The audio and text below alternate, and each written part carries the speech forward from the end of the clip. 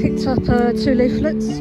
How Islam Liberated Women 1400 years ago. I'm definitely going to read that. So across from Hyde Park is this structure.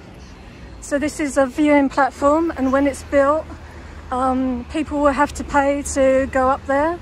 Apparently it's going to be fantastic views of London.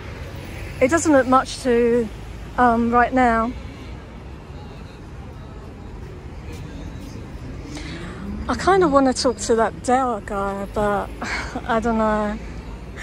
I'm kind of nervous. I don't know. Do you think I should? Nah. So I'm going to read these leaflets when I get home. How Islam liberated women 1400 years ago.